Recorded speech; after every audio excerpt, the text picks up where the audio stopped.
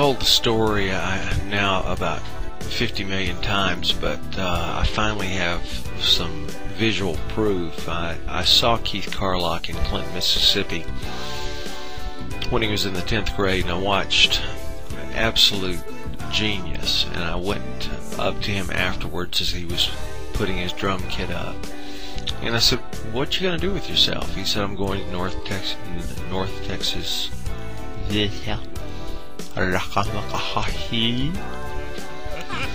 Which is how he talks, and which means he's going North Texas.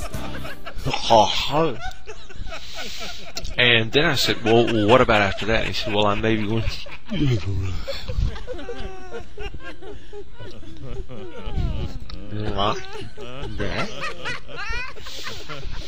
Which is, of course, his way of saying Nashville.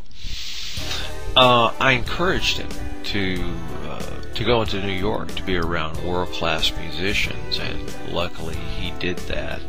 I spoke to him recently and told him we're coming to see him in Atlanta with Steely Dan, and he was thrilled. He said, I told him we're coming to Atlanta, and he said, "Well,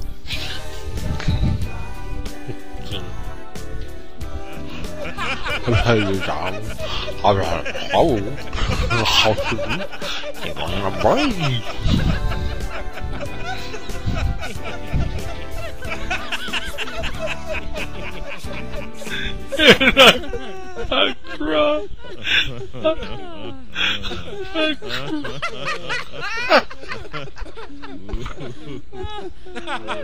It's just too emotional.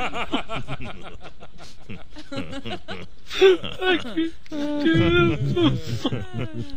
I'm so sorry.